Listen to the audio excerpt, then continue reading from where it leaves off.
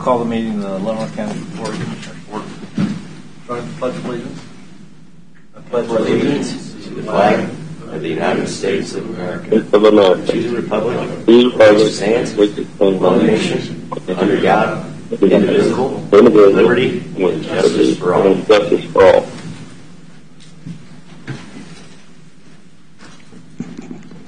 Have a moment of silence.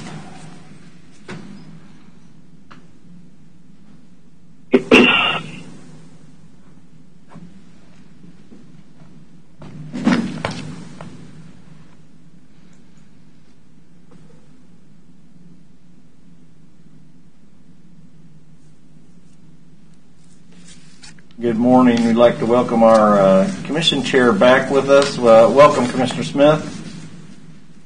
Thank you. Would you like us to appoint a temporary chair for today, or do you want a chair from the phone? I think it'd be better if we just appoint a temporary chair. Okay, I have a motion. It's kind of difficult to run from the phone. I'll make a motion to approve Mike Steben as temporary chair. Second. Motion been made and seconded. Is there discussion? Those voting, Commissioner Cause? Aye. Commissioner Smith? Aye. Commissioner Shimke? Aye. Commissioner Culberson? Aye. Okay. Thank you. Administrative business. Under administrative business today, I do have one request. Last week we approved the CARES Act grant funds for 3 historical societies, and we actually had a 4th application that was submitted back in July, but because it had came in so early and the state hadn't approved a plan yet, we had moved that into our normal budgeted requests, and on oversight on my part, I did not get it moved back over into the CARES Act funds. There were sufficient funds to cover this request. The request meets all of the requirements for it. They're asking for $6,400. I do still need some documentation, but I'm confident I'll get that, and I'll make sure we have it before we release any funds. But if the board would consider today approving up to $6,400 for the Tonganoxie Community Historical Society, I would appreciate that. So moved. Second. There's a motion and seconded to approve the $6,400 from CARES Act funding for the Tonganoxie Historical Society. Is there discussion? Hearing no discussion, voting, Commissioner Cause? Aye. Mr. Smith? Aye. Mr. Shimke? Aye. Mr. Culberson? Aye. And I vote aye. Okay, further administrative business? I don't have anything. And I did jump over the public comment. Do we have public comment? There were no public comments. Okay. So, I guess we're ready for the consideration of the James Rutledge agriculture-related business. Shepherd's. Consent agenda. Consent agenda. Do we need to remove the checkers? Okay. I make a motion we accept the consent agenda as presented. Second. There's a motion to accept the consent agenda. Is there discussion? No discussion. Commissioner Cause? Voting? Aye. Mr. Smith? Aye. Mr. Shimke? Aye. Mr. Culberson? Aye. And I vote aye. Okay, now we'll... Good morning, Commissioners. Before us, we have resolution number 2020-47. This is a special use permit to allow Mr. James Rutledge to rent out 2 of his barns for storage purposes. This agreement has been in place for a number of years. One of his tenants stores tractor trailers, and the other stores a classic car collection. Upon being notified for the need for a special use permit for such an agreement, Mr. Rutledge applied in our office. Planning Commission voted 6-0 to recommend approval of this request. And Jared, since you're not up here all that often, could you introduce yourself, please? Oh yeah, I'm Jared Clements. I'm a planner too. I work in planning and zoning. Hi, Jared. Morning. Are there questions on this resolution? Ready for a motion? Ready for a motion. I'll make a motion we approve Resolution 2020-47, special use permit for James Rutledge agriculturally related rental barns. Second. Okay, there's a motion on the floor made and seconded to consider the resolution 2020-47. Is there discussion? Hearing none, voting. Commissioner Cause? Aye. Commissioner Smith? Aye. Commissioner Shemke? Aye. And Commissioner Culberson? Aye. And I vote aye. Thank you. All right, thank you all. Appreciate it. Nice to formally meet you. Thank you. Have a good one. Consider a motion to accept the proposal for the ARUP to conduct a feasibility study for the Eastern Gateway Bridge in the amount of not to exceed $100,000, and we'll recognize Bill Noel. All right. This is the same request that's been before you for your consideration in the past. Previously, we had discussed this in a work session, and then discussed it in open session, and then had a subsequent work session that we all attended with the representatives from the city and the Port Authority and the LCDC, all in attendance. It is for a feasibility study from the ARIF group. It's an 8-week study to determine the viability of a public-private partnership for an Eastern Gateway Bridge concept. I guess at this point I'll turn it over to you guys for any discussion. I would note we have, and I believe you guys, correct me if I'm wrong, have received the letters from the LCDC and the Port Authority regarding the matter and their intentions, the direction they'd like to see the county move. Okay, and we can address those letters, but I guess I'll go around the horn. Does anyone have any discussion items before we begin? Bill, just a clarification point. In a few of the meetings, one concept I brought up was this failing fast idea, and that there's a lot of projects in the world that you can spend a lot of time, energy, and money, and they don't move or never come to fruition. So my failing fast analogy was more about figuring out as quickly as possible how viable a project is before you spend lots of cycles and committees and groups and stakeholders' time. The proposals in front of us, just to, again, to be clear, we believe that through these entities and contracting, we'll be able to get to a decision point with potential private sector engagement or interest, meaning this is a deep enough analysis compared to the original kind of conceptual study that we did to, one, figure out what the interest is, and then two, probably get some clarity as to some of these other figures that have been assumed, again, whether it's environmental or this, that, and the other. I think there's this misunderstanding or confusion that by moving this step forward, we're automatically committing to 7-figure investments to move a project forward that may or may not prove viable even after this next step. Is that a fair? Well, the assessment that I would say is that this is as fast as you're going to move, and what this study will provide you is a number. More than anything, it's going to provide you a number of that the private sector or this group is willing to invest into the project. At that point, it'll be up to the county to determine whether they want to move forward with the NEPA process, which is your 7-figure study. That's your environmental review process. That's going to cost a lot of money, and engage the FHWA and KDOT. At that point, what this study will primarily provide you is that private equity number that they are interested or willing to invest if you were to continue the project and get through the study. So there is no guaranteed future obligation by the county of any additional funds beyond this. from this feasibility study.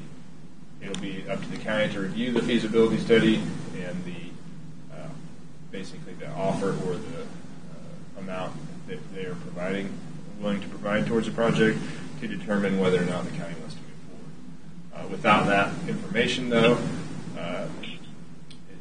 we don't know the viability of the private partnership, and it's an 8-week study. So, from a government perspective, I think it's about as fast as you're going to move a project like this forward. If that answers your question. No, it does. I think we've had a lot of discussion and we've had multiple work sessions, and I can't thank everybody that's been involved to date. I think what's come out of most of that is there's interest and positivity.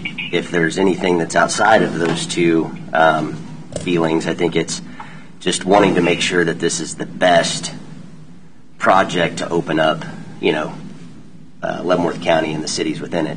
And so I think while that's a fair question to figure out if it's the best project, because there's been lots of other ones that have been brought up or have had interest, this is one of the only ones I know that has any momentum behind it and has any private sector interest compared to some of the other projects that have been brought up. So that would be my only feedback in regards to some of those work sessions. Again, I think most everybody has been positive, interested, wants to understand and learn more.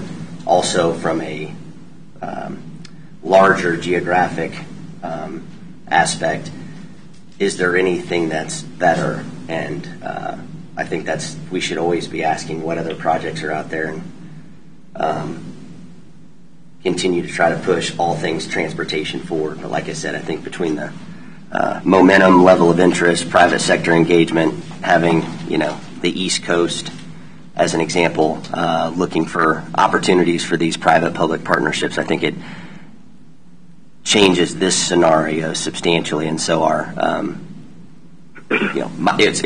always maintained the position that, hey, look, we want to try to push all things that we believe to be economic development projects via our economic development entities, which is the Port Authority and LCDC, and submit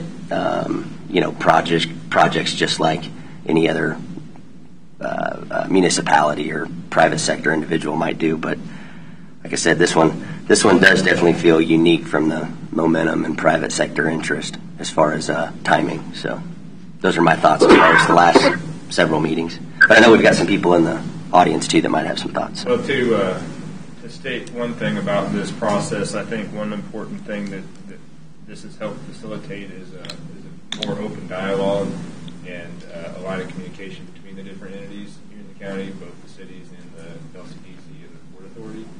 And so whether or not the board decides to move forward with this or subsequently a more of a regional study approach, I think that the discussions that we had in work session and the communications before and after with all these entities is something that can be built upon to generate momentum just in general throughout the county infrastructure project. So I'd like to thank everybody for their cooperation and input into this process, because I think that's something that moving forward, whether it's with this process or other processes, I think it's important to keep those dialogues open.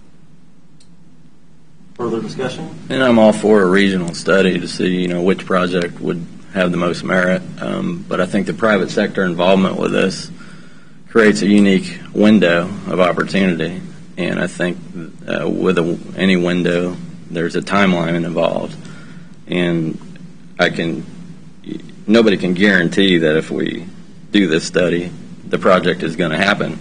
But I can pretty much guarantee if we don't, the project won't happen. So I'd hate to miss that window of opportunity with the private sector by waiting too long. Other commissioners?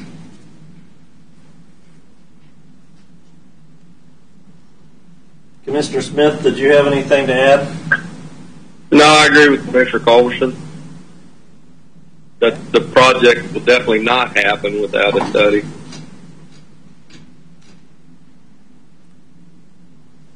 Well, the only thing I would add is I think it's important that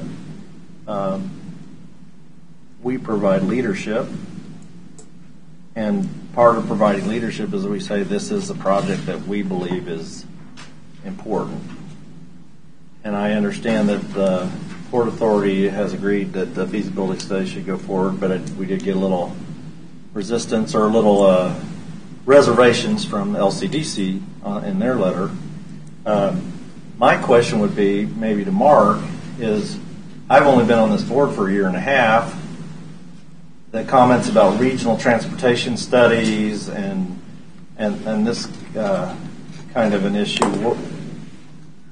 What's the history of that? Have we been engaged to do transportation studies or regional review of our transportation needs in the past, or do you kind of know what that is? Well, we have not completed a regional transportation study, at least not in probably 20 years. If it's before that, I wouldn't know. We brought this up when we started the land use plan. Actually, there were, I think, 4 phases total: the land use, utilities, stormwater, and transportation. And at that comprehensive plan. Yeah, with the comp plan, there could have been these other. So with that, the board at the time determined that to just move forward with the land use portion of the comp plan. We do have several proposals actually that demonstrated what it would cost to do a comprehensive transportation plan, but at the time the commission didn't have interest in funding that. I think it makes sense that we do a comp plan for transportation, but it's not an 8-week process. I mean, you saw how long it took the land use plan. The transportation plan will be at least that long, probably longer, because it requires a lot more studies of current transportation, so they have to go out and do a lot of traffic analysis. So while I think it's a good thing to do, it's a long-term commitment. And I think it would have to involve all of the communities, because the transportation really, we have connecting routes. The internal transportation of the cities is where most of the traffic is, other than those connecting routes. The main connecting routes in the county are state ran, so not ours. So our portion of it is probably very limited, actually. But it's so if not we that it's did not needed. follow that, like had a transportation study, the length of time and the amount of effort involved in that could potentially preclude us from getting these private funds because of the way that this process is. If you delayed this until you completed a transportation study, you're talking 2 years. That's a rough estimate, but I would guess it would take us 2 years to do a comprehensive transportation study for the county. By the time we engage a firm, we do the necessary meetings. It's a little bit similar to what we did with the comp plan. So it's not a short process. I think the synergy that you're talking about, the energy behind this project would be gone by that time, because these are investors. They're looking at this. They're looking for an area to put their money in today, not 2 years from now. That's what the feasibility study is about. So we could talk here about going through a 2-pronged process of pursuing the transportation study, but still moving ahead on the bridge. That was my idea. I'm not saying the regional study is a bad idea at all, but they can both happen simultaneously. And although it's important to have all the entities in play, and agreeing with this, if it weren't for Lansing's letter of support and talking with them and making sure that they were on board with it, because all the property that we're talking about to make this happen sits either in Leavenworth County or Lansing City. So really those are the 2 main players. So as long as those 2 players are positive about this, then I don't see a reason to jeopardize our opportunity. Are there any other commissioners that have further comments? Well, I would like to see us move forward with partnering with the other municipalities to, look at developing a more comprehensive plan, the 2-year route. But I don't think that the costs associated with it, the burden of that should lie solely with the county. I think that if the interest is there, that we need to partner with it on, with those entities to get that done. Good idea. Now, do you see, like I noticed on one of the letters that said maybe forming a task force that the county would kind of coordinate, and then various cities and entities would appoint members? I think that would work. So how would we move ahead on that, Mark?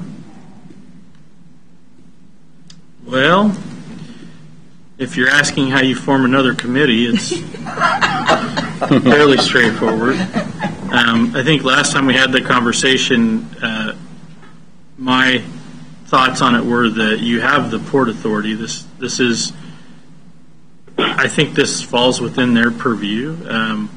It's development and it's orderly development as part of it. I think that they also have representation of all of the large cities, anyways, on the Port Authority already. So I think they have an avenue directly to come to us for funding, plus they have representation from the cities to go to those cities for funding when that time comes as well. So rather than forming another committee, I might suggest you task this with the Port Authority if they want to lead the way on it. I think that discussion, though, came up in the last Port Authority meeting, if I'm not mistaken, and that they didn't feel that the members, am I correct, had the time, or the time to commit to running that, outside of what they do now. Maybe does Greg want to speak to that? No, I think definitely hear from Greg. I think there was some feedback as to look, we've got more resources between our public works team and our overlap and engagement with, like, say, a Mark, for example, to help steward something like that forward. At the same time, I think we're all probably a little bit naive if we don't just think it's a cost that we're going to take on with a third party that's going to work with several engineers full-time over a very long period of time. So to use the comprehensive plan as an example, there's going to be a group that's going to put out a bid. We're going to get several proposals. It's likely going to cost $300,000, $400,000, $500,000. So as far as resources and time, I guess is everybody's just going to want to know who's going to pay for it. That's why it didn't happen when we did the comprehensive plan. So, you want to address what your vision is of what this task force would be? Or? Sure. Greg Cause, I'm the chairman of Leavenworth County Port Authority. And we did have a fairly lengthy discussion over who would lead this transportation study group. The Port Authority is more than willing to do it. Our concern is our staff doesn't have the expertise in transportation that the county staff does. And Bill will kill me here, but if I guess we would like to probably, if you decide that we're the committee to do it, we would like to work with Bill and his team to be able to draw on some of his expertise of putting out RFPs and getting under contract and everything, whoever the consulting engineer is to do it. I don't think we have a problem going to the various cities, requesting funding, obviously going to the county, requesting funding and doing things like that. But we feel that we probably don't have as good as expertise as what Bill's team does to approach this. And that we also feel the county needs to be very, very involved and show leadership for this whole project. And we don't want to just be doing this on the side and then the county's over here doing something totally different. So we want the support of the Board of County Commissioners when we do this and the support of the county. You have a comment on that, Mark? No, I think that makes sense. I mean, you do have to have somebody involved who leads the way, which would be whichever engineering firm that you end up contracting to complete this. As far as coordinating how you go about solicitation and whatnot, I think it probably makes sense that our staff has the expertise in that. I mean more from a coordination standpoint, though. Before you put another committee together to represent the communities, you already have that committee in the Port Authority, I think.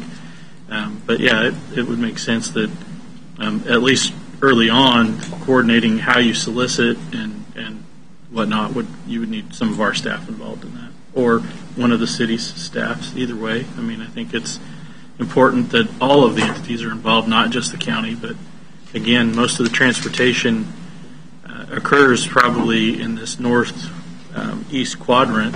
Most of the traffic that's localized anyway. So I think that it needs to be coordinated with all cities.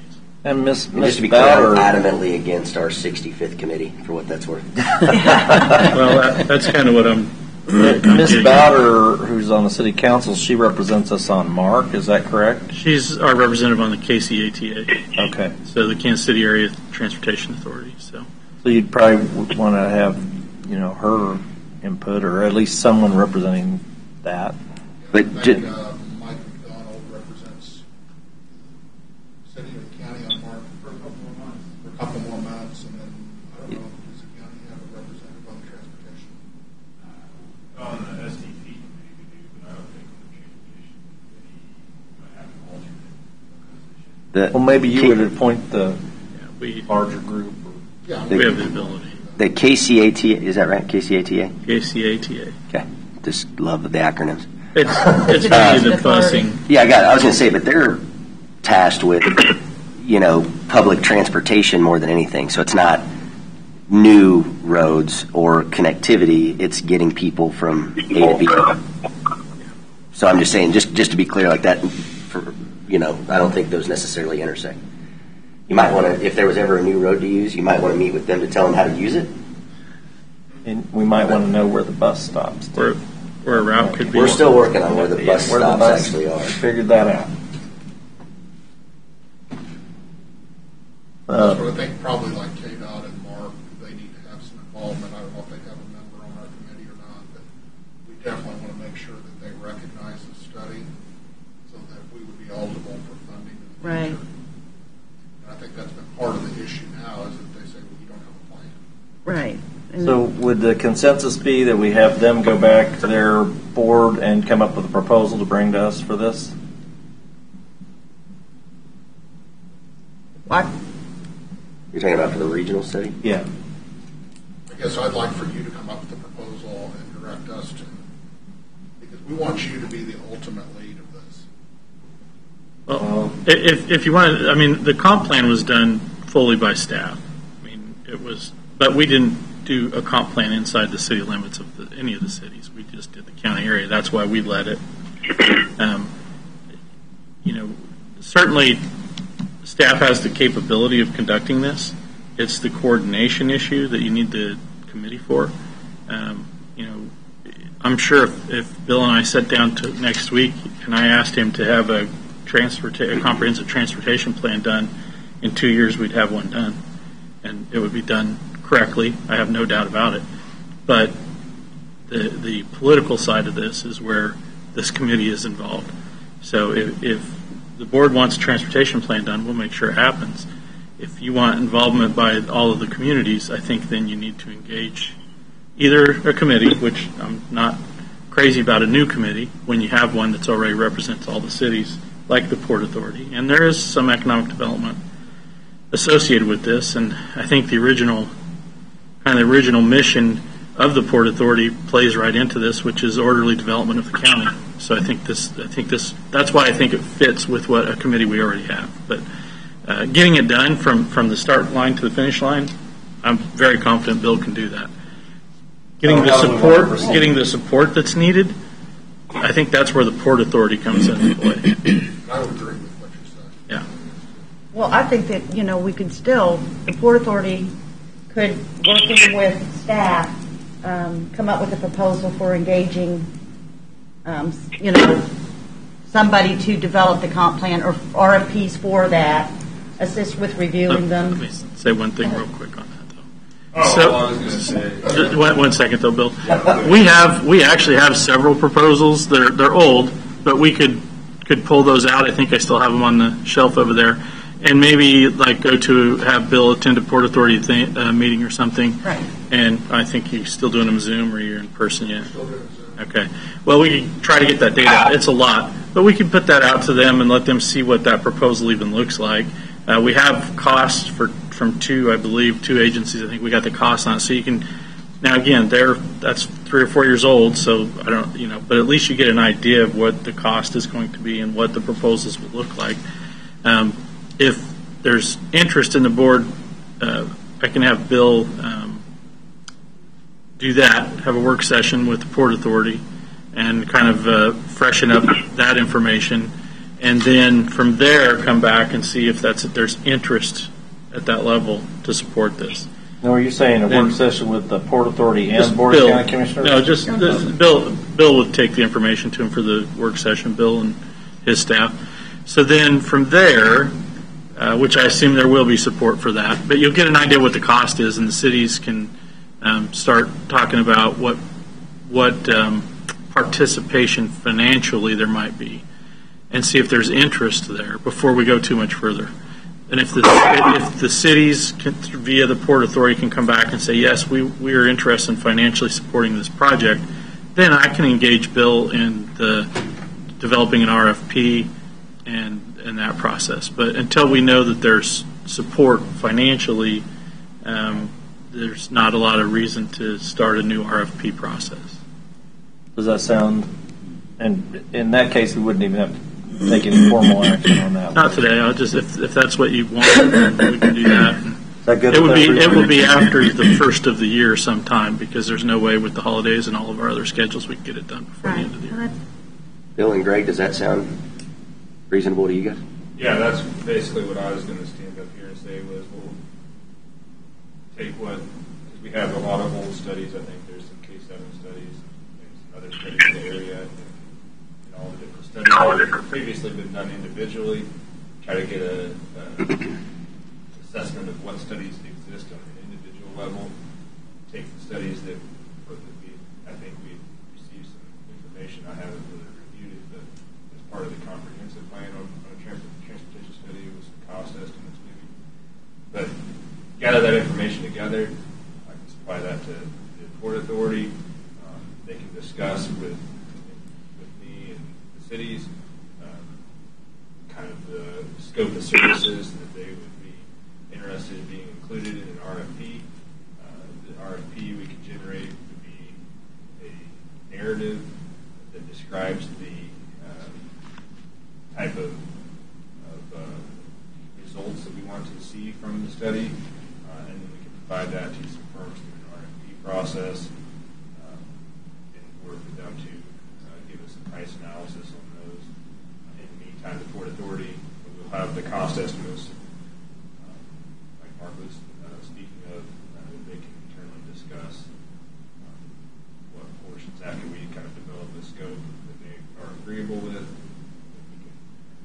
They can have discussions with their councils regarding what their funding of the study may be. Sounds perfect. Hey, Bill, could we? I think it was also asked. I don't remember if it was from Greg or another member of the Port Authority, but there's been a K7 corridor study. I'm sure there's been several, but there's been one done in the last decade. I don't know how old the one on 2440 was, but when we're compiling this information as far as proposals on, say, Leavenworth County, can we maybe try to find and just include those for informational purposes, if nothing else, what we currently have for 2440, what we currently have for K7? I think those are the only two that I'm aware of that any interest or investment has been made as far as studies go. But I would hope you'd include those. I would hope if you do move forward with the Eastern Gateway, I would hope that would be part of it. well, sure. The bypass that I know John Bradford was pushing several years ago, anything on that I would hope would be part of it. Any of the results from the Centennial Bridge study. Highway 5. Not to replace Centennial Bridge, but obviously there's a lot of information there that's valuable that should go into the study. There's also K32 studies that have been completed about expansions of K32 to more of a superhighway type 2-lane So there's other studies out there that I would probably contact Leroy Cohen with KDOT and put in requests or try to track down what studies they have, traffic studies at different intersections they have completed, and all kinds of studies that probably have been done over the years. Yeah. Bill, one thing I was going to ask you on that is, if in talking to KDOT, I'm pretty sure there's a project that I've heard of that connects K10 in Olathe up to I-70, or there's some north-south bound to avoid, obviously, 435 and that nightmare that is K10, 435, right there in Lenexa. Because that would seem like a natural extension point for us from an outer loop perspective, right?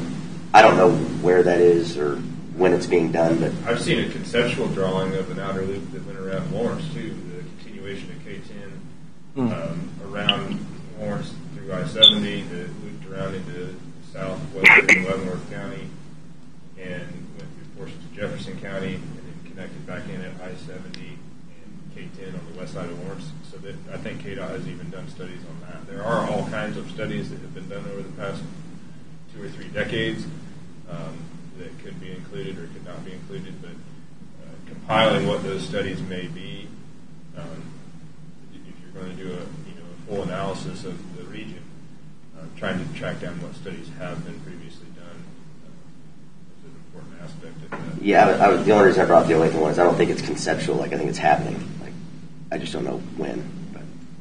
But. Well, and it sounds like this is something, once you have your work session with the Port Authority, and you get all that information, then a work session with us to bring us up to speed on all of that would be a good thing too down the road. Well, I know when KTA did that presentation last year, they had it in segments, and they said the first segment that would probably actually happen was the one I think you're talking about. I thought it was east of Lawrence, though. It had the most. It had the highest feasibility score. Yeah. But it still was less than 10% feasibility, I believe, at that Yeah. point. It's at 2050. When Olathe has Yeah, this, the 2050 those plan. things intersect Yeah. ever. And it was going to dead end at 411. Yeah. Yes. But they were going to change that last leg. Yeah. Yeah. Crazy. So They were going to change that from that dead end. seems like we can get kind of Bill started on that. But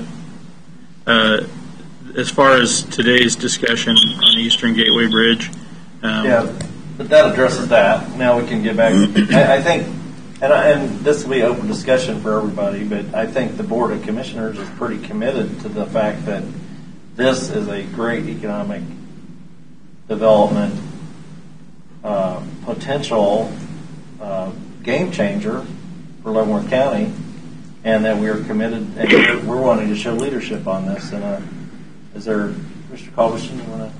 Yeah, this is exactly what I think LCDC has needed over the last 20 years to make their product viable, was access. And this answers that problem, especially with the industrial park on Eisenhower. This would be a big arrow pointing right to it. You know, when you make it 5 minutes from your customers, then your product becomes a lot more attractive. So you ready for a motion? Yeah. Make a motion we accept the proposal by ARUP to conduct a feasibility study for Eastern Gateway Bridge in the amount not to exceed $100,000. Motion, is there a second? Second. Okay, there's a motion and a second. Is there further discussion?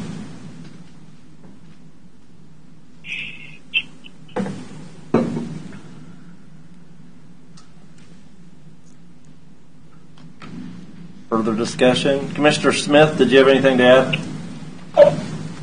Yeah, this is Commissioner Smith. I was just, where were the funds going to come from? Would this be coming from any sales tax money, or is it coming from somewhere else? I assume that this would come out of the sales tax fund. Okay. yep. Okay.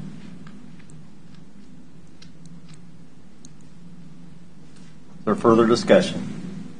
Because to me, that makes the most sense for economic development. This is the definition of.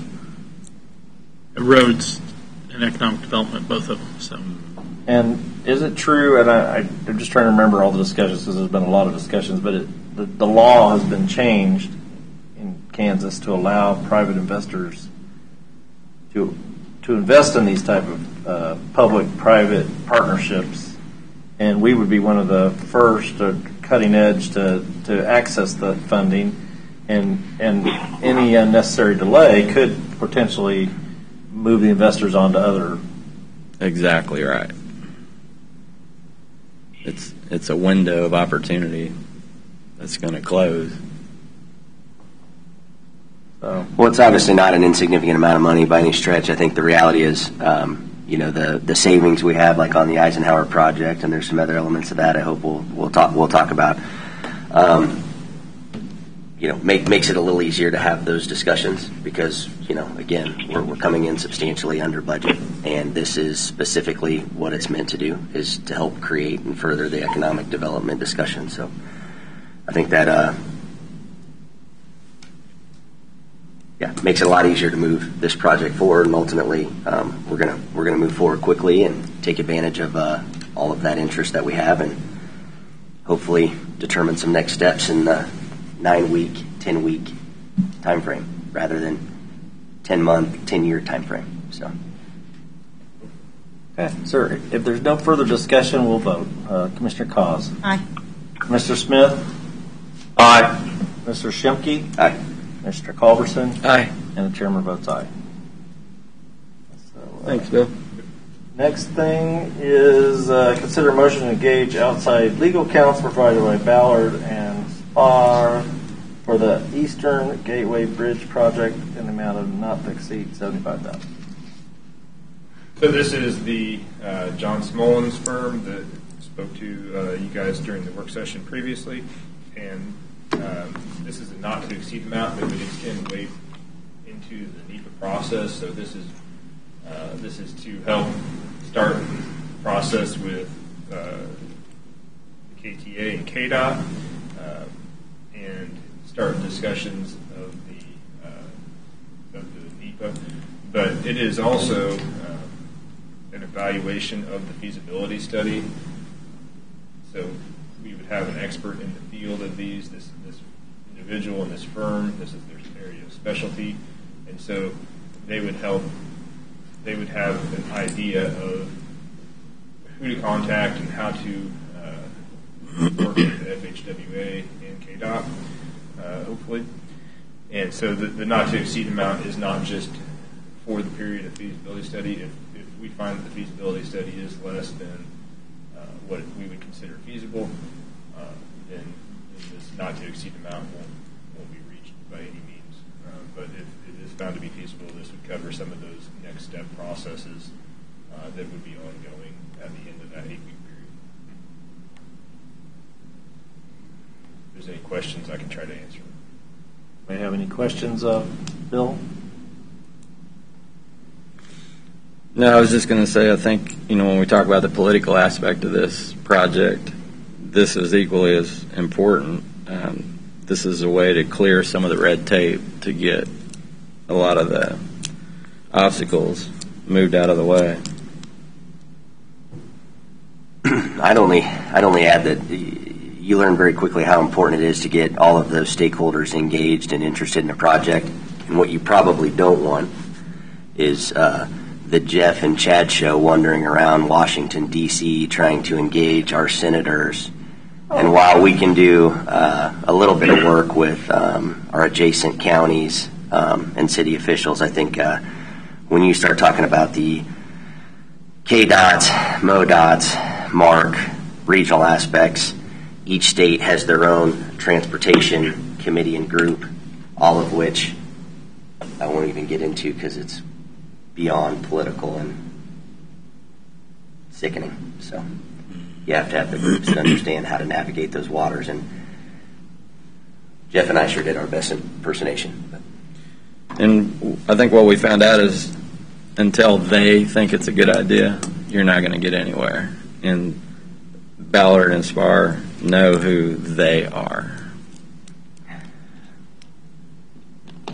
to make this thing happen. You know how to swim in the swamp? Something like that. And just a question quickly on that. This firm has handled public-private partnerships in a number of different locations and has been successful, correct? Yes. The most recently and most comparable to this project is they just completed the Lewis and Clark Bridge in Indianapolis, which is included a bi-state agreement in multiple city and county jurisdictions. And so it was, I think, if I'm not mistaken, the largest private investment in a bridge structure such as this in the United States. So they are well versed in this arena of bi-state agreements and specifically in bridges that cross from one jurisdiction into another state. Okay. And I guess we're ready for a motion. Make a motion. We engage legal counsel provided by Ballard Spahr for the Eastern Gateway Bridge project not to exceed $75,000. Second. Okay, there's a motion on the floor. Is there further discussion? Commissioner Smith, did you have anything to add? No. All right. Hearing no further discussion, voting. Commissioner Cause. Aye. Mr. Smith. Aye. Mr. Shimke. Aye. Mr. Culberson. Aye. Chair votes aye. Thanks, Okay, Bill. thank you very much. Yeah, I appreciate all your work on this, Bill. Thank you. Ready for me to move on to the next item? Yes. So the next item is up for your consideration is a change order to the existing base contract for add alternate number 2 for the stoplight at the intersection of 20th Street and Eisenhower Road during the construction of the Eisenhower Road project. This has been discussed multiple times previously. It is for $260,950. Previously, the board had voted to pay for half of that cost and asked the cities to come in and consider the other half. They have not entered into an agreement at this time. I believe that Mr. Kramer is here today. You have questions for him, but I will turn it over to you for your discussion regarding this intersection and the possible approval of the full cost of the stop. As staff, is this something we would need to make a decision today on, or is this something that we have time? Well, you previously made a decision, and then you had a request from the city of Leavenworth to reconsider that decision, which is to fully fund it. So do you have to make a decision today? I mean, that's the board's prerogative. If you want to, this light can be put in at any time, obviously. It's going to be, the project is designed to take the light at some point in the future.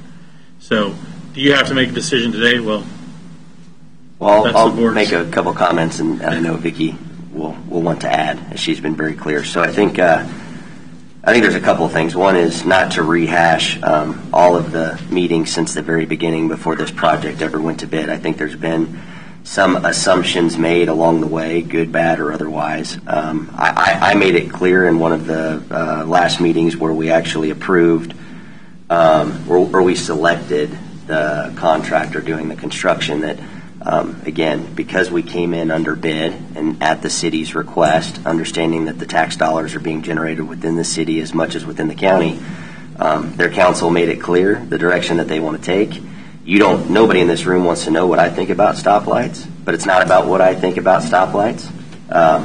It's ultimately working with our communities within. I'd much rather see us do so in collaboration rather than animosity, which I think has been done for many, many years and decades. So, again, I was the one that requested that it be brought back up today. I think there was just some difference of opinion as to, again, how the original proposal was written, the position the county could or should take relative to those savings. I know that there are lots of other ways to allocate those funds. At the same time, we're only as good as what we commit to. I think there's been lots of commitments, both prior boards, prior staff, prior everyone. Again, the city wants it. I can whether I agree with it or not, I can support the city in their request and where they believe the growth is going to come. So, any further comments? I feel very strongly that we need to go ahead and pay for 100% of the traffic signal, and I believe that the discussions that we had earlier on regarding the amount of the awards when we were discussing whether or not the award or the contract bid came in under budget, that we basically said if it comes in under budget, we basically indicated that we would pay 100% because it came in under budget, which it did. It also came in under, not only did the project as a whole, but even the traffic signal came in under the engineer's estimate. And I believe that we need to follow through with what we say we will do. How many intersections are on that segment of Eisenhower that we're redoing? Do you know? I mean, roughly. How many different intersections? Is there just one intersection in that segment? There's like 4 in there. There's 6. 3. 3. This is the only major intersection, but then there's some other. Well, there's a business park that comes out on Eisenhower. Then there's 155th would be right there with it. So I just. Yeah, there are some that. There are some other ones. Yeah, I was gonna say I didn't. So I guess start counting the industrial park as a right. And some of the things that. And what I'm getting at is my question is, there's three intersections. Why aren't we putting a stoplight at all 3 of them? Because they're not major. There's access to get around from the business park around onto 20th Street. There are other ways of getting to any of the other. I'm just asking a question because what I was going off of was I assumed when in the original verbiage on the contract it talked about the light at this particular intersection, but it didn't say anything about the other 2 intersections. I assumed that somebody would go off of the traffic study when it got to the point of are we actually going to put lights in. So the traffic study said we don't need a light at the other 2 intersections. It also says we don't need a light at this intersection. So I'm just trying to wrestle with why aren't we using the traffic study? Well, traffic study said that we didn't need to do some of the improvements that we've done to roads currently. I mean, we have improved roads that did not qualify for improvement based on traffic study, but we did so anyway. Yeah. So I think that's kind of to say, well, we're just going to count on traffic study. Well, then why did we make some of the improvements that we've made or even commit to them when they were not necessary based on traffic counts? Hey, Jeff, the good news is the next 2 or 3 stoplights will be the city's responsibility because they're taking over control of the roadway. Right. So I have a question for the counselor. Do we have anything in writing in the whole process of this negotiation on Eisenhower?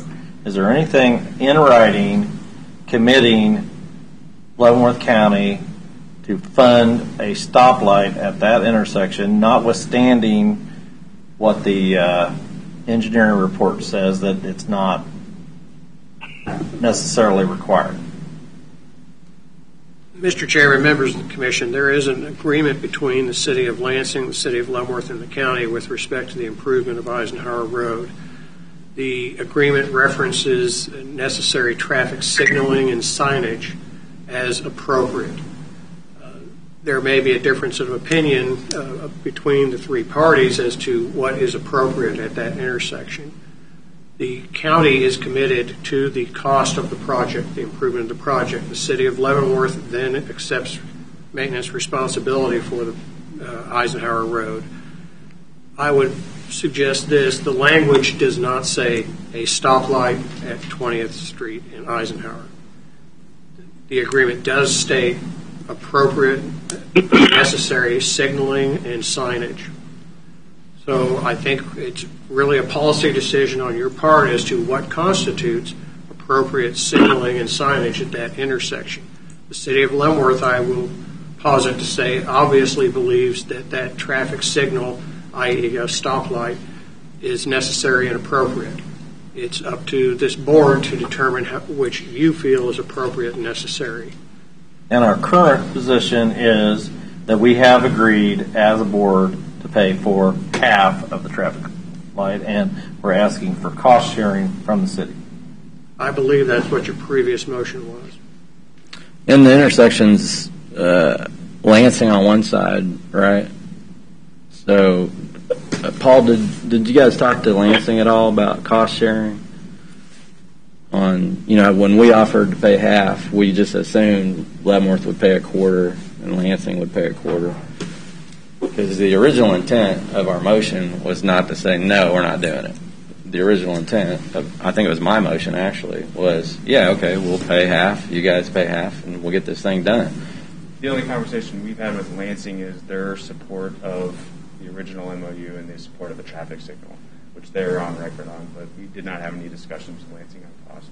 The MOU states that the full extent of the project would be paid for by the county. And their understanding was that it would be a traffic signal, because I have spoken with them. Lansing? Yes. Okay. But you haven't talked to them. So the only people motion. that have come out of this saying that the intent was not to allow for a traffic signal is the county commission. Both of the cities believe that the understanding was that there would be a traffic signal. Well, that's because they're not paying for it. Well, and any kind of land, as you know, from real estate, land use agreements have to all be in writing. So it's just something that was said at a meeting does not constitute a agreement to pay.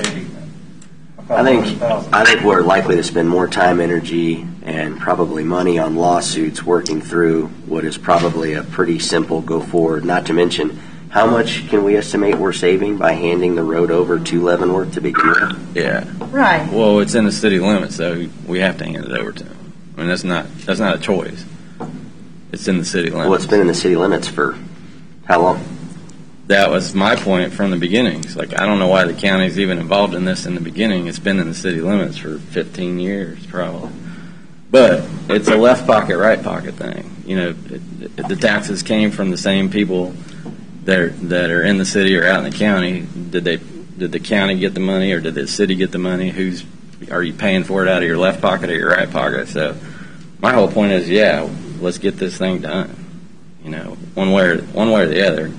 I just don't think that it's worth litigation. I don't think that it's worth creating hard feelings from either side, both with the city of Lansing or with the city of Leavenworth. I think that we're trying to improve those relationships, that we're trying to work in concert and in partnership with our municipalities throughout the county. Yeah, I think that's what the $5 million right, and I understand that. I just think that, but when their understanding, when they leave something and the impression that they have completely differs from ours, I do not feel that it is in our best interest to engage in any further litigation over whether or not a dappling traffic signal should be put in at an intersection or not.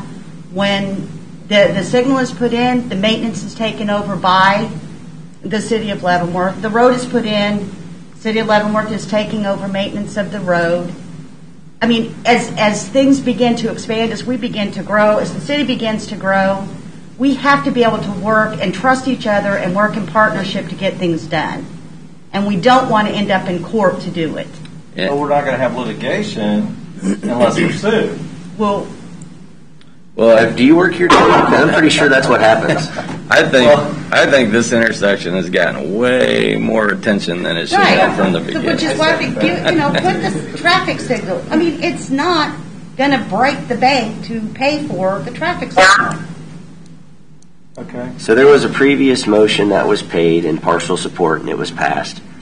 I requested that it be brought back up to see if it could get support to be fully funded. I think the cities have made their points clear. I think there's been representation made. I, for one, don't want to be like the state of Kansas or the federal government and say one thing and do another. I think we got it half the way there last time. I'd like to see if we can get it all the way there. And I'd like to move on, because I start to joke that I see this happen all the time. I know what people make per hour. By the time you spend enough time on stuff, you actually are upside down. Doesn't really take very long on a lot of the squabbling and bickering. And well, just remember, every time we take money out of this pool, that takes money away from other projects that we could spend it on. I'm fully aware. And we have not been unfair to the city of Leavenworth because we said we're going to cost share. But it's up to the board. Is there a motion? Let's go ahead and get a motion, and we can have further discussion. I'll make a motion to consider the change order and contract agreement to add alternate number 2 to the stoplight intersection of 20th and Eisenhower during construction of Eisenhower Road. Previously accepted low bid contract with King's Construction Company not to exceed $260,950. There's a motion. Is there a second? Second. There's a motion on the floor. Further discussion. Commissioner Smith, we haven't heard from you. Okay. On the couple projects that we've just scored real high on, 158th Street improvement with KDOT, and then 155th Street through Baser on Mid-America Regional Council. Do we have any idea what the match is going to be on them projects? Mark? So, Mr. Knoll is still here, Commissioner Smith, and he said it's $1.4 million on 158th Street. The Baser project, they haven't made an ask yet on that, but my understanding is that the unfunded portion is $2 to $3 million, depending upon what gets approved tomorrow. So the unfunded portion of the Baser project is like $3.5 million, and that actually is a road that the county currently maintains. Correct. Yeah, because they're still a city of the third class, I believe. Yes. And it's a county route that runs through Baser. And also, how much did we spend on the litigation from the city on the roundabout lawsuit? Commissioner Smith, this is David Van Paris. Aside from my salary, it didn't cost you anything. I cannot speak to what the city of Leavenworth or Lansing spent for their independent legal counsel. Okay. I would suggest it, given the length of time that was spent on that litigation, it was not insubstantial. Okay, thank you. Okay, further discussion. Commissioner Smith again, just one more question. On these projects we were discussing, will we have any room to bond for any of these matching projects, match funds? Well, we do have some bond authorization left. However, most of that's committed towards projects that were already identified in the county's CIP.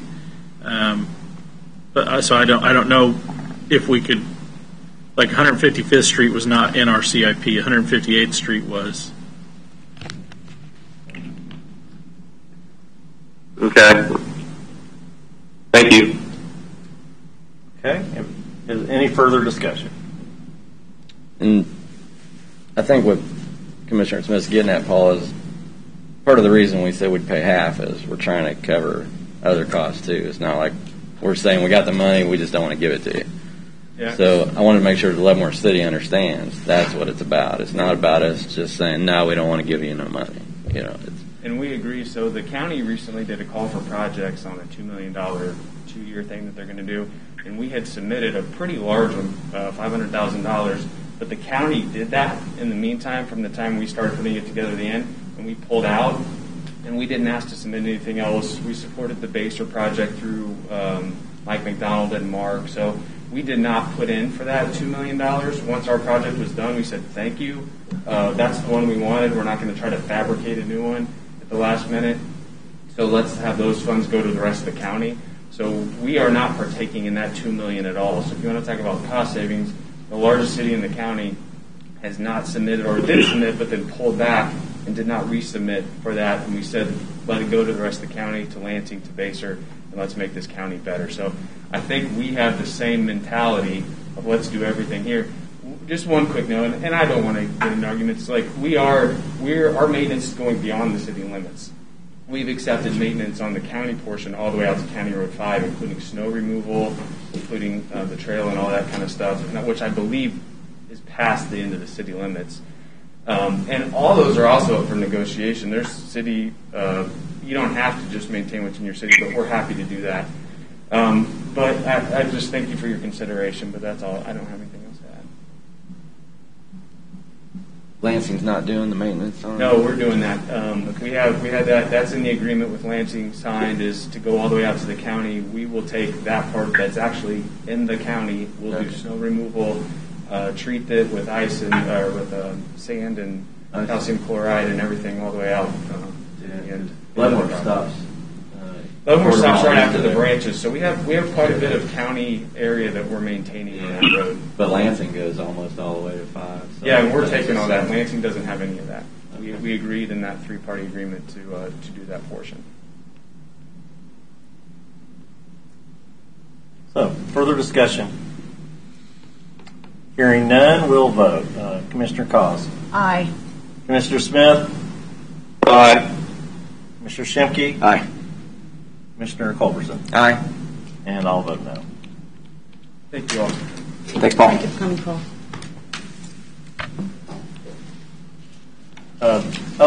Mr. Kramer, I just want. I have something for you, and I just had a couple questions for you.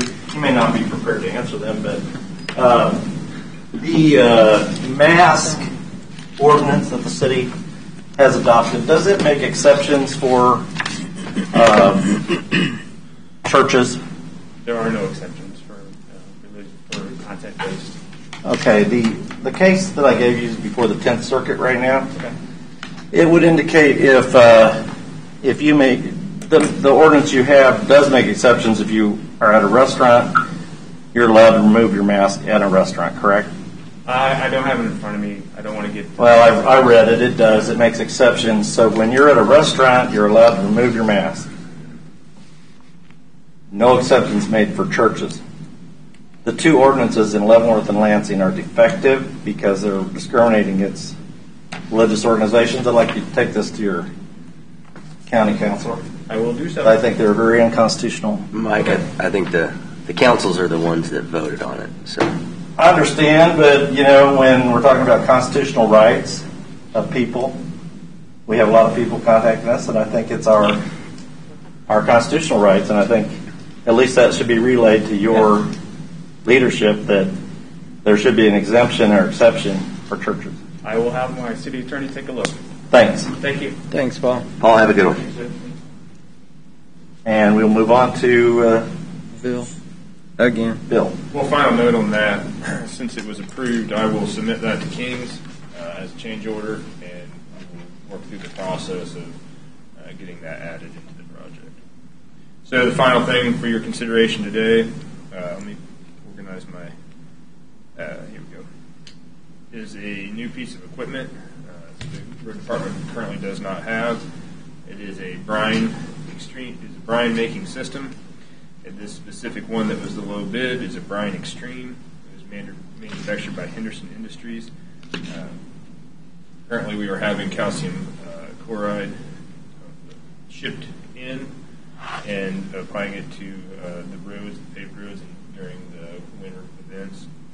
The cost of the salt brine is approximately 10 cents per gallon versus the cost of the calcium chloride, which is approximately $1 a gallon. So we're currently purchasing it. So there would be a cost savings over time. We could put other chlorides into the brine system if we feel that the temperatures are getting low enough, and so they can be added. This system is automated, and so it is pretty much functional without having a person sit there the entire time it's making brine. And so that is the major advantage system. It is also an advantage that it does not have to be in a completely climate-controlled environment, where some of these systems do need to be pretty much within a building, which then you're making brine inside of a building that is often metal, and you usually have rust issues when it comes to that. And so not only is it one of the lower price systems we looked at and the lowest of the bids. It is the system that is probably best suited for our environment and for a county application. With that, I'll turn it over. I know this is something that I believe Commissioner Smith has discussed previously, clear back to when he was an employee of the county and not an elected official, and so he may have some input that he'd like to add to this discussion. Commissioner Smith?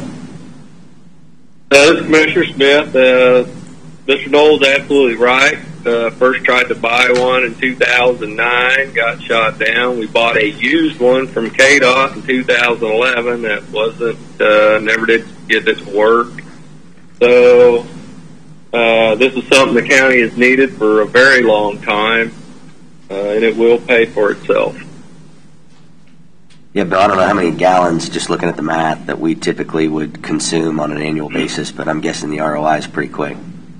Well, we'll consume a lot more. So once we have this system in place and we have the latest dump truck bids, we did include a plastic sliding tank so we can apply it to larger areas that the county previously has never done. And so a lot of times what you'll see is pretty wet. You have side saddles on your sanders that you can, so then it will spray the brine onto the salt and activate it as you're putting it down.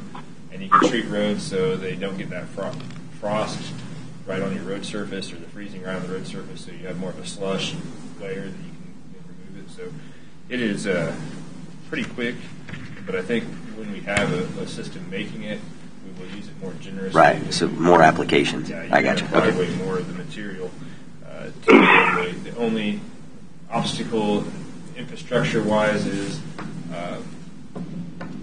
some point in the future, and we'll be discussing this with the board, with the water district out there. We did recently purchase a meter, but it still only has 1.5 inch line capacity. There is a larger water line on the other side of the road, and so we probably will engage the water district in completing a boring. This does require a 2-inch or a certain amount of water pressure in order to feed the system, and an 1.5 inch line doesn't quite meet those specifications. So we'll probably, in lieu of putting a pressure booster or something like that on the line, we probably will bring the water line in across from the other side of the road. But, good luck with that. yeah. Well, we have 3 water lines to choose from. So. Is there a motion on this issue? Make a motion we approve bid pricing for one new salt brine making unit for Road and Bridge, not to exceed $64,674. Is there a second? Second. Motion on the floor. Is there further discussion? Hearing no further discussion, voting, Commissioner Cos? Aye. Commissioner Smith? Aye. Commissioner Shimke? Aye. Mr. Culberson? Aye. And I vote aye. And is there additional public comment? Nobody signed up. Signed up? Any comments from the commissioners? Millwood Bridge is open. Did you get that in the paper, John? It was in the paper. What? Oh, I didn't see it. I didn't see a picture of Jeff in It front was of in the it. paper. Yeah, it was in the paper. I didn't see the paper yet, man. Good deal. Hallelujah. Yeah. And especially welcome back, Commissioner Smith. Absolutely. Looking forward to you being right back up here in the chair. Well, I cannot wait to get back. Are you going a little stir crazy? I bet your barn's cleaned out, isn't it? No. Oh, yeah. You shouldn't have. Oh, you were actually sick. I was thinking of quarantining. My quarantine was a lot different than yours. Yeah. So are you feeling better? Absolutely. Good. Good deal. So I just, real quick updates for me. Last week attended the Port Authority meeting. Again, want to thank the Port Authority, LCDC, everybody that was involved on the call. Great discussions. I think there's a lot happening. Like I previously mentioned with the Eastern Gateway, there's a lot of support, and there's also clear questions. Again, everybody wants to make sure that you pick the absolute best project, and you got to keep looking at projects to figure out the best, and that's why we talked about the regional transportation piece. So anyway, I want to thank all of them and their engagement. And then the last couple of weeks, I have continued to write it down, but forget to recognize. Fire District 1 has hired a new fire chief. So Chief Stackhouse, just want to welcome him to the team and congratulate him and look forward to meeting him. I think he's in the process of relocating. I can't remember when his first day is, but excited to get that role filled. So, what was that, John? He started this week. Oh, the perfect time. That's all I had for today. I had a couple things. Meeting with some folks on 158th, the intersection traffic study. There was a fatality accident there a week ago, and we're having a meeting with them this afternoon to talk about what citizens can do to input with KDOT. But hopefully we're going to make some real improvements with what we've seen. The resources that they have already dedicated. Other thing was last week when we did discuss the mask, one thing that was brought up that we're leaving a recommendation that we should be proactive. I have gone on social media and tried to make some videos showing that we should be involved. It's not just masks, it's washing your hands, it's sanitary practice, it's maintaining your social distance. And I think it's important that we show leadership that we do support those things. And certainly if you are in a high-risk category, you consider changing your holiday plans and making modifications. And hopefully the vaccine will be coming. Yeah, I probably didn't do a very good job last week of articulating, but I think at the end of the day, this board has made it clear multiple times that we're in support of the recommendations. Clearly, there's some different thoughts as far as mandates. My position on the county is probably the same one I'd make at the state. You don't tell 105 counties what to do in a single stroke of a brush, and I don't think telling 80,000 people, especially those that live in very different instances in rurality, the exact same thing. I support the city of Leavenworth and the city of Lansing, and while again we may have differences of opinions from time to time, I'm sitting here in support of the decisions that they made, and the same goes when I enter those stores or those cities. So again, our position is not to make decisions for them. That's why there's local government. Our decision is to think for Leavenworth County, and those are not all one and the same. So I didn't do a very good job of articulating that last week, probably because I was just really pissed. So my apologies. Is that a technical term? That is. That's a political. That's so and I don't have any problem with what the cities have done. The only thing I do think is clearly from the court decisions, they need to make an exception. Sedgwick County carved out an exception for religious organizations, and churches are carved out. The ordinances in the two cities are, frankly, they're unconstitutional until they make those changes. So I hope they'll make those changes. So. Okay, I'll just add that just kind of an update because we didn't do it last time. From several weeks back, I did participate in the conference call with the governor because Mark had sent a reminder, and I went ahead and participated in that. I also participated in the annual meeting for the NAACP and workforce partnership meeting via Zoom. All of those are via Zoom. And then did a Zoom meeting with rural Leavenworth County last evening.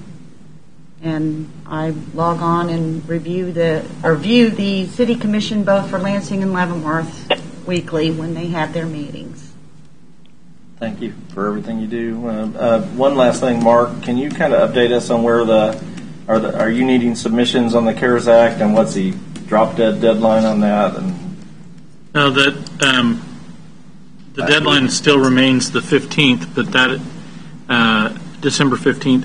But that is like money spent. That's not requests. That's money spent. Everything has to be for outside organizations, whether it be schools, cities, or some of these other organizations we've provided grants to. The money has to be spent by the 15th. Right. So that date has not changed. So that's just a reminder to everybody. Get your money there's spent. A deadline, go spend and it's some money. not a flexible deadline. No, that one is not. So, is there a motion to adjourn? So moved. Second. Voting, Commissioner Cos? Aye. Commissioner Smith? Aye. Commissioner Shemke? Aye. Commissioner Culberson? Aye. And I vote aye. Thank you very much.